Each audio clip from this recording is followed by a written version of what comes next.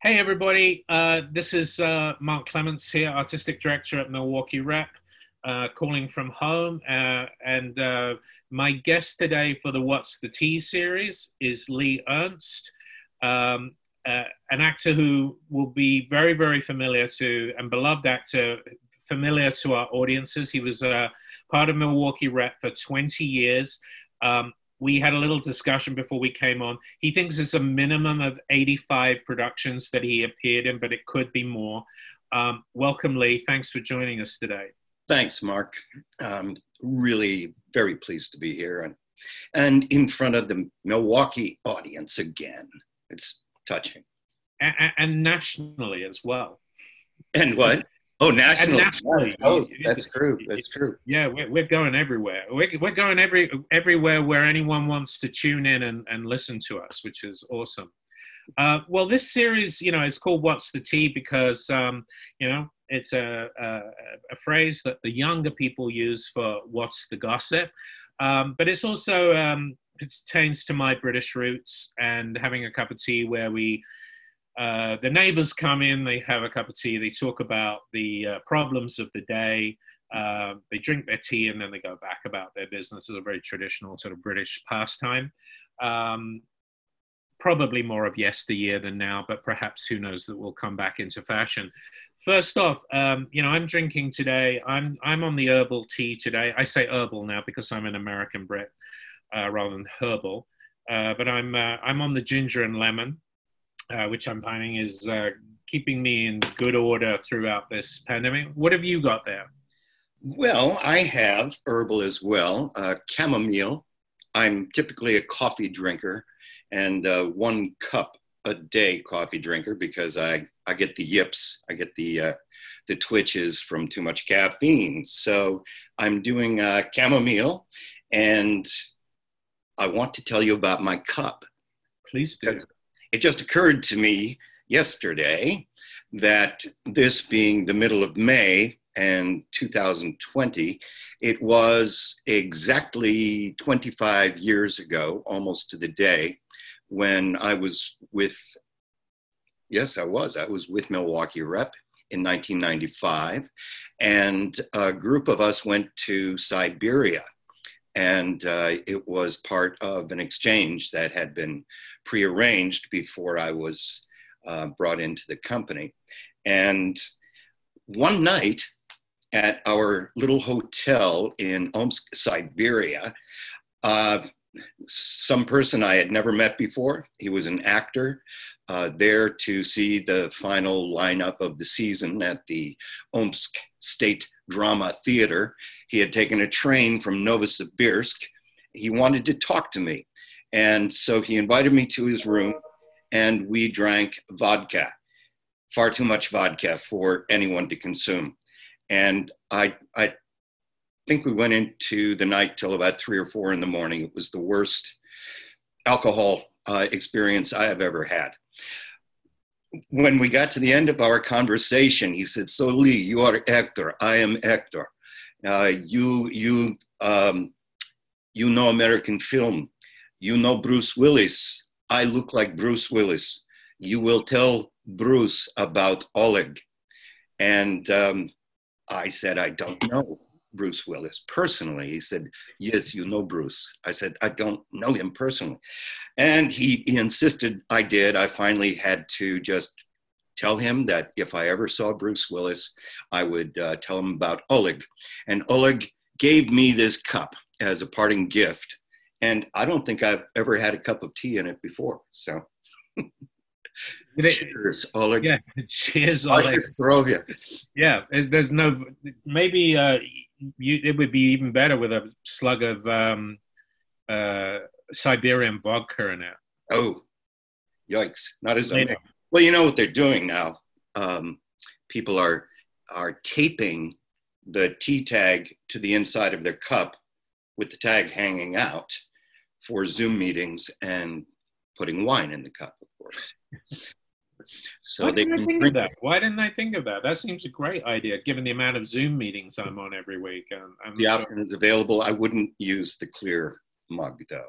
Yeah, that one. Yeah, well, that might be a giveaway. Yeah. First off, we're thrilled that you'll be returning to the Pabst Theatre Me too. in our production of Christmas Carol in this new version that I've written, which has been up and running for about 4 or 5 years now.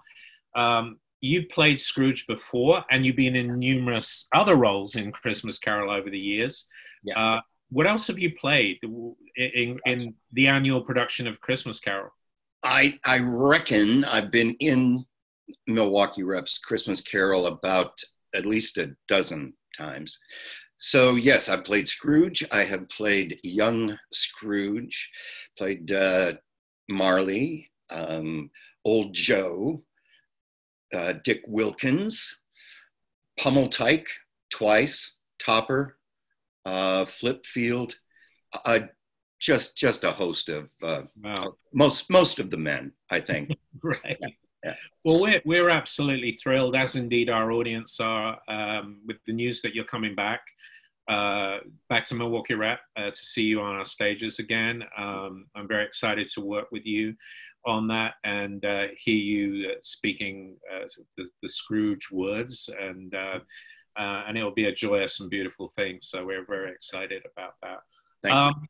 Just tell me, since you were last here at Milwaukee Rep, you've been a member of an acting member, and you teach at Delaware Rep. Tell us a bit about the work that you've been doing in Delaware since you left Milwaukee. Sure. Yeah, this is the end of my 7th season with this company that's been around for 11 seasons now. So I've been able to play about 30 plus roles, which makes me think my Milwaukee rep count is even higher. Must be. So it's been exciting. Just to continue working as an actor is always exciting. One of the great benefits for me of being out here has been the crossover between Milwaukee rep directors and designers and artists who also work with this theater. So even though it was hard to leave our beloved home in Milwaukee, it was also a comfort to be in the company of those people on a regular basis. So in addition to acting in all these shows, I've always also been the fight director, which I also did at Milwaukee Rep. I have continued as a makeup specialist when they need prosthetics or anything fun or some old age makeup, that kind of thing. And most recently, I've taken a few classes in intimacy direction. So I am not an intimacy director or coach at this point. I am, I guess, what is being considered an advocate, which for those who don't know, when there are scenes of any degree of contact or intimacy on stage, there's a bit of a new, what's the word? Just a new model for dealing with that specialty, that special need in productions that allows the actors to have a voice and to be able to feel confident that they are actually consenting to all of the behavior that they're engaged in on stage. So it helps us to avoid concerning situations after the fact. Thank you. Well, and that's an interesting question I was going to ask you later in this interview, but, as we segue coming back to our theaters, please God, soon. Yeah. The whole degree of intimacy in the way that you have just described it, pertaining to, kissing, sexual acts that we're simulating on stage. The whole word of intimacy with actors never meant, anything like 6 feet apart. And now that's the sort of thing that we are suddenly involved with this pandemic. Whether we go to the supermarket, when we interact with our neighbor or whatever, that's going to bring on a whole new raft of questions. And, there's 2 issues, it seems, that we're dealing with in the theater right now. certainly with places like Milwaukee Rep and my counterparts around the country, is one is the comfortability of audiences when they come back. Mm-hmm. How we will be seated. What tests will we be doing? Will we be checking people's temperatures?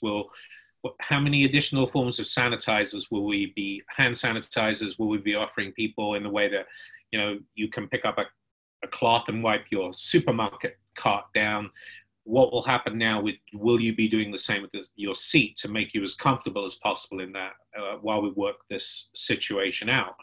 Mm-hmm. And then there's the other side, which is really what I'm focused very much on now with my counterparts, about actors. And not just actors. How do you do a quick change? How do you have the haircut that you need for the show? A makeup artist that is applying a specialist makeup to you. All of those things require being 2 inches away. And whilst we see that some states are actually opening up already, places that do that, haircuts, tattoo parlors, the question is, are people going to be flooding back even if those places are open? Will actors be as willing? Okay, will the equity, our union, actors union, be able to feel that's safe for actors to be able to do that?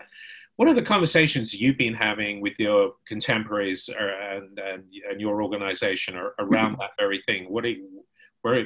Tell us some of the conversations you've been having. Well, I guess we really haven't gotten that far, or at least the conversation that would treat on that specific need, that specific concern, has not yet included me. I think we're more focused right now on how do we get content out in the meantime? What form does that take? What is the union involvement? What's the red tape? How do we do this effectively and cleanly? I know that Sandy Robbins and my wife, in addition to other staff members, are working on multiple scenarios to project what we are going to do scheduling wise, certainly. If not this, then what? And if not that, then what? Just multiple contingencies. When it comes right down to the nuts and bolts of engagement, I guess, so much for us right now is unknown. I mean, for us at large is unknown, that it's hard to put a plan in place for tomorrow if tomorrow the rules are going to be totally different. So I don't know that anybody's anticipated that yet, but it is publicly or organizationally. Yeah, there's no answer to it right now, because the notion of theater being the ultimate shared experience is just being turned on its head about how we do that. I was interviewing Rob McClure, mm-hmm. Who's a Philadelphia-based actor, and playing Mrs. Doubtfire in the Broadway production of Mrs. Doubtfire, and where that production got postponed after its third preview. And Rob, cited this example of it, at the end of the spoiler alert here, I guess, but at the end of the show, when the character reveals who he really is, and picks up his child in his arm and embraces this child actor on stage in this beautiful moment. How do you replicate that? You can't replicate that moment, which is the defining moment of the show. So until there's a place where those actors feel comfortable and it's safe enough to do that, either through knowing more about this awful virus, the implications, do we create immunity for ourselves if we've had it? Ultimately, when testing is available for everybody, will we find out that millions and millions and millions of people have had it, and actually we're just hearing about the severe case? We just don't know. But Rob's point was, like, I don't know, until we're able to do that moment, should we even be trying to do that? It doesn't mean that we don't do anything else. I Right. think we have to keep in touch with our audiences. We're looking at not trying to replicate. I've heard some critics and some people, being very denigrating the efforts that are being of people being putting stuff online. I guess it comes from, it depends where you come from. As Right. an organization, I know that we provide a huge amount of comfort. We're not trying to replicate the experience of live theater.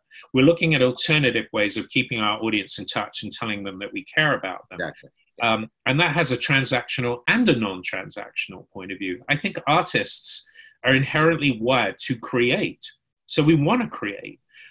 So somebody passing a judgment from a creative field on somebody else creating, Mm-hmm. it's kind of annoying to me. I think everyone can make a judgment call on whether they're streaming their show with, multiple cameras, like the National Theater, and doing it really well, or is there a difference between that than sticking an iPhone at the back of an auditorium and then, projecting that, streaming that, and asking people to pay for that? Look, I think we're doing what we can do to survive right now, and there's no cut and dry answers. But it seems to me that keeping in touch with people has been what we're hearing.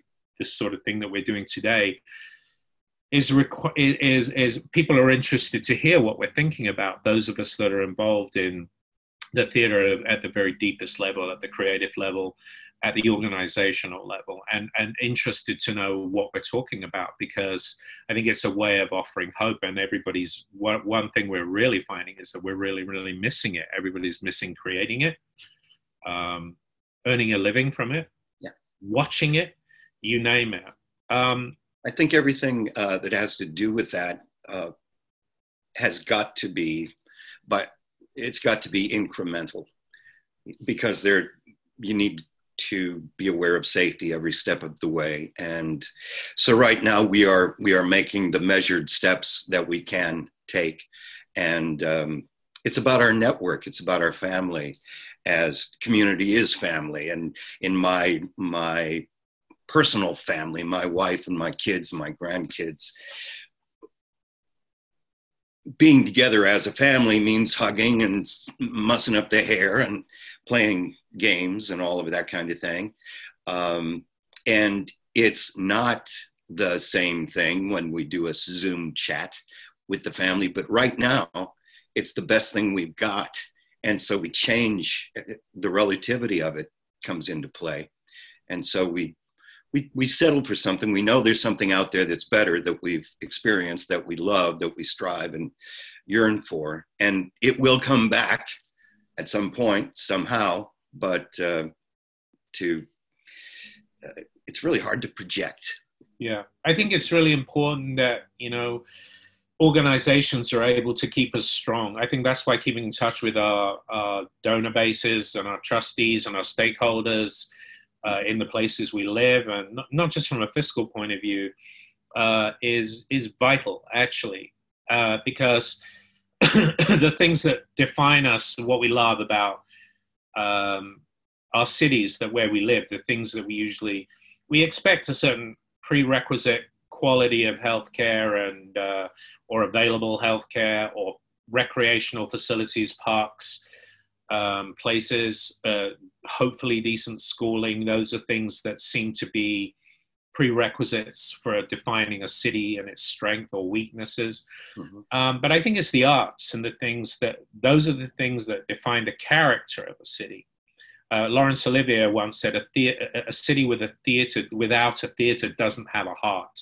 And, I mean, that's coming from a very theater-centric point of view. But I think whether it's a theater or a ballet company or a symphony orchestra, the arts in general, live, visual, they are the things that define the character and the fabric of a city, the things that we love and enjoy. So making sure we preserve those things for when we're able to come back and enjoy them again in the true version of the shared experience, is going to be, I think, a glorious moment and a very important moment.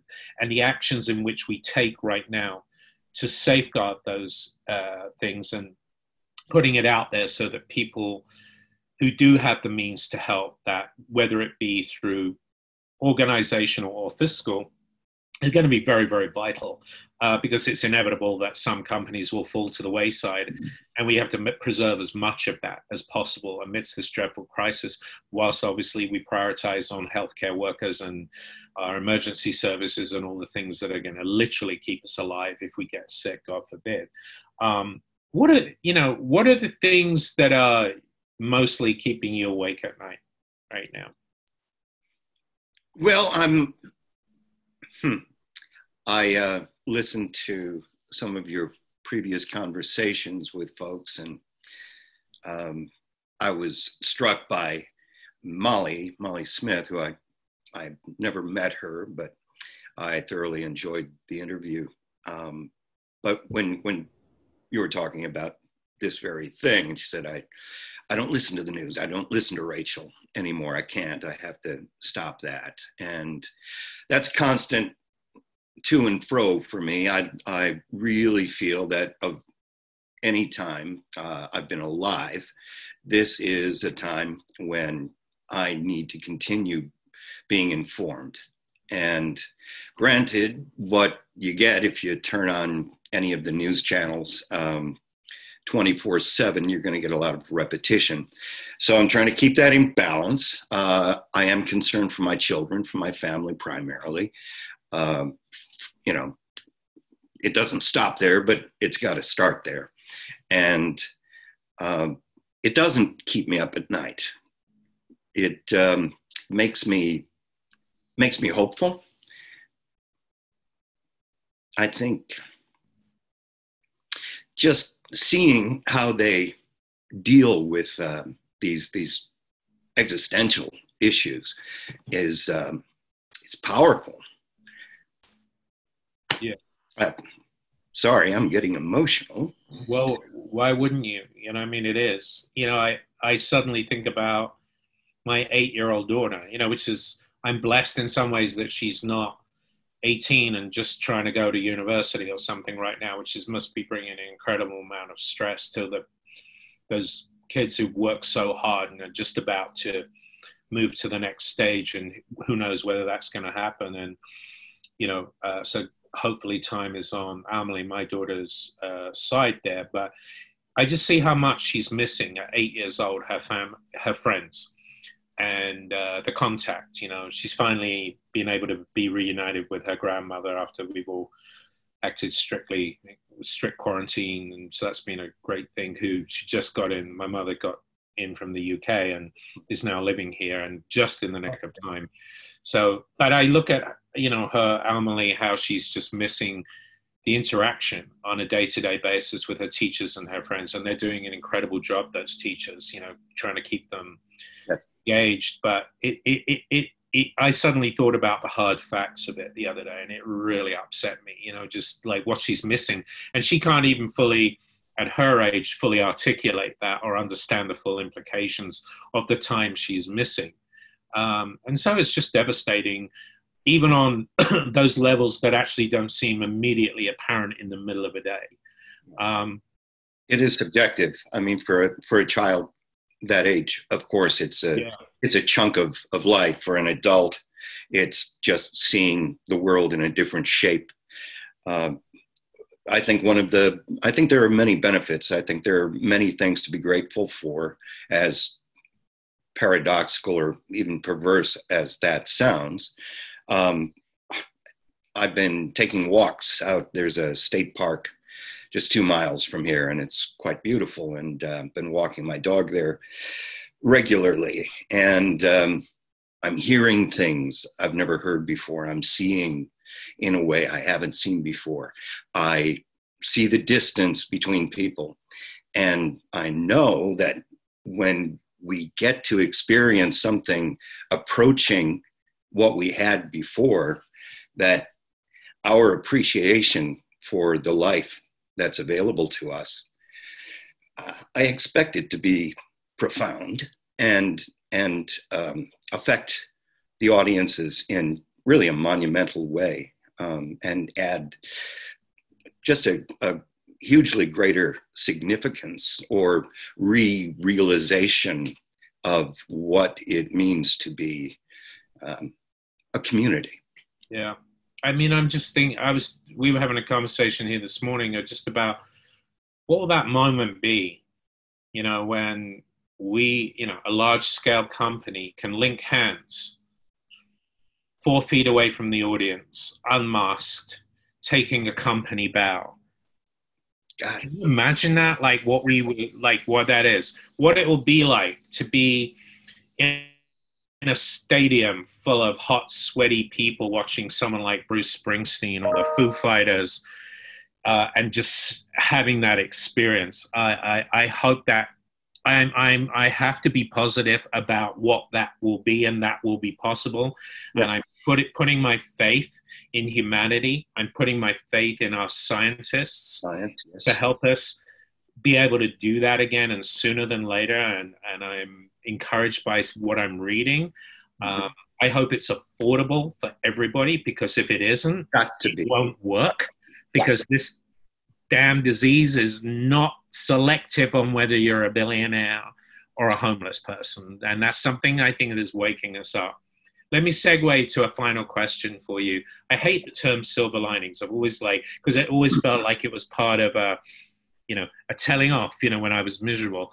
Well, think about your silver linings. But for want of a better phrase, what are the things that have positive things you have got through this experience, in terms of maybe resetting you from both an industry point of view or a personal point of view? What are the things that have given you a sense of hope? You just alluded to one just now, but has it? I know that some people are talking about they binge watched all the Netflix and HBO series. I haven't been able to have the capacity mentally by that time of the day when I'm free to do that, to be able to do that. But what have you gone back into making bread or cake that you never did before? What's been your jam? Your silver lining. Well, my jam has what I've spent my productive hours doing is providing PPE. The company here has, we've got over 50 people from the company who are making masks and supplying those. I think they've made and supplied over 1,500 masks at this point, a few hundred shields that they're in production with now. I have a friend in Milwaukee whose mother was a rep subscriber, Laura Otchen. She's no longer with us, but Chris has been making masks for the last month and a half, and he's involved me in it. So he sends me the raw stuff after it's 3D printed off the line, and I package it all. And I provide local hospitals with this. I've sent out over 600 thus far. I'll have close to 1,000 out next week. That to me is a positive. It's not oh joy, but it makes me feel good to be part of at least some form of a short-term solution, helping the people who are doing the frontline work. So that takes my mind off the negative, at least for a couple hours a day.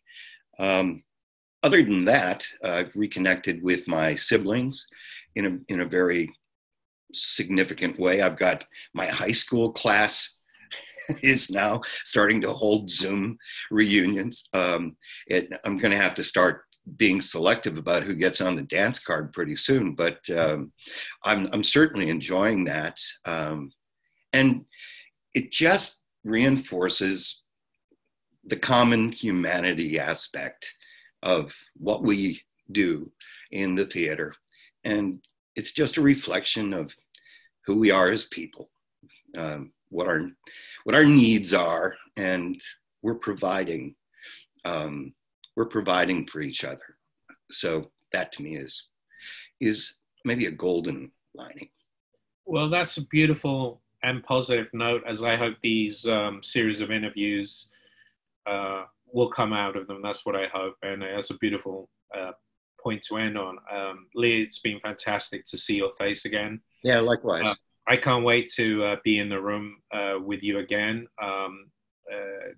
later on this year, God willing. And I hope to be in a place where we can actually hug each other rather than having 6 feet distance. And I wish you and all the family, Sandy and everybody, all the Sandys in Delaware, well. And we're excited to see you back. And cheers. Well, love to you and Kelly and Amelie and all my friends in Milwaukee and at the Rep. You got it, man. Thank you so much. I appreciate it. Cheers. Cheers.